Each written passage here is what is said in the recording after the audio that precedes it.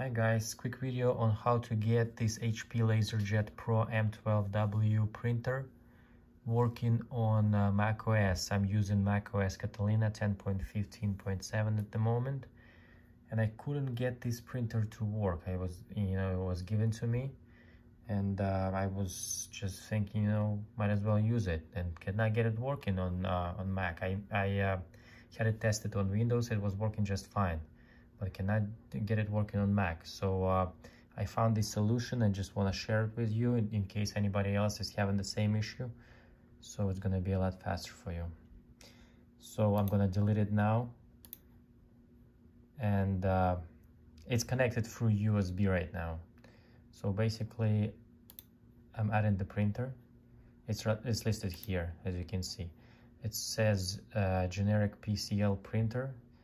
That's not gonna work. So what we do, we click here, click software, and now we type M12, okay? And this one, this printer, actually, the one from the driver from this printer, that's the one that worked for me. So it's LaserJet Professional M1210NF MFP Series 1.8. So we choose this one, click OK, and click Add. Okay, and now, so it looks completely different in the picture here, but it doesn't matter as long as it works. So we go here on the test page, print at testpage.com, click here,